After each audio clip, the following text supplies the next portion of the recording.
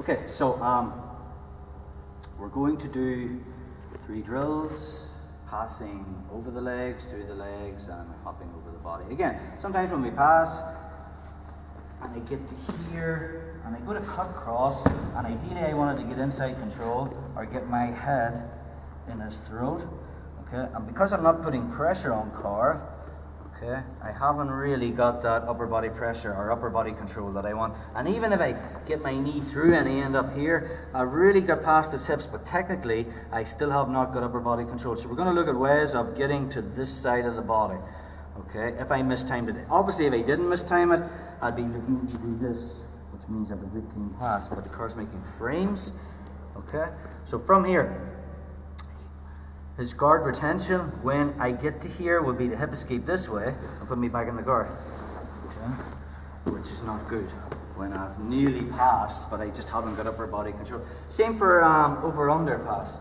If I end up here, let's just say we end up in this pass, which we looked at a few weeks ago, and when I walk this way, the car's making frames, okay? And I walk back, and let's just say shin circle, okay? And I swim inside, I'm in the same position, okay? I'm at his hips, but I'm not up here, and he's making frames. Okay, so from here, card hip escapes. I want to use my hand to push his knee down, okay? I'm going to slide my shin across the outside of his knee, stay super tight to him, okay? From here, I'm going to windshield wiper my feet, so my right doesn't move until my left replaces it. Okay. And then from here, because car's on the side, ideally I'll be looking to take the back, like I talked about. From here. Okay. Switch positions, car.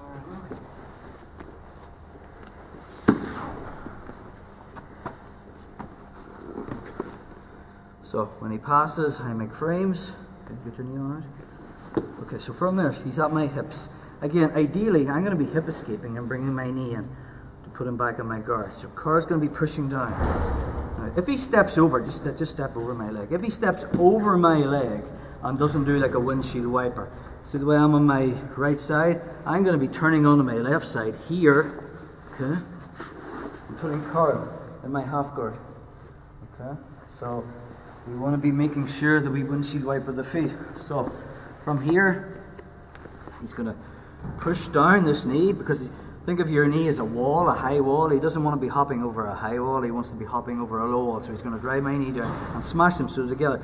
When he slides his shin across, okay, see the way his foot is L-shaped, okay, at my knee, okay, and he's keeping his body low on me. So all his weight's on my knee. From here then, as he releases this, okay, this other one replaces it, okay? And then from there, he can either move to my back, or if I go flat onto my back, he's got side control. Positions. So, details on passing over the legs. And here, I push down, I slide across, just turn my shoulder.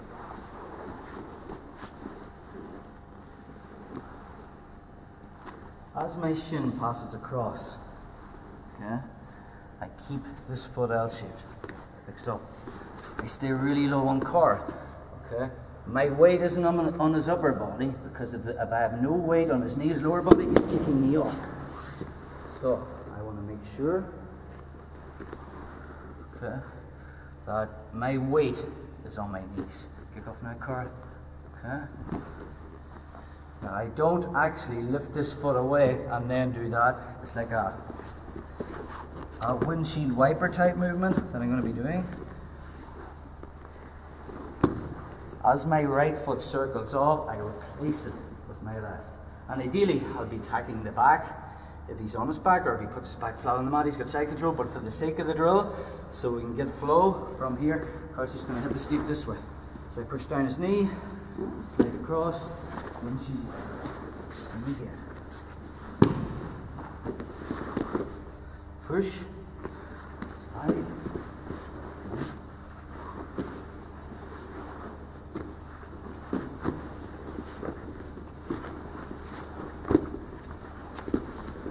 Okay, so that's passing over the legs. Let's drill 5 on 5.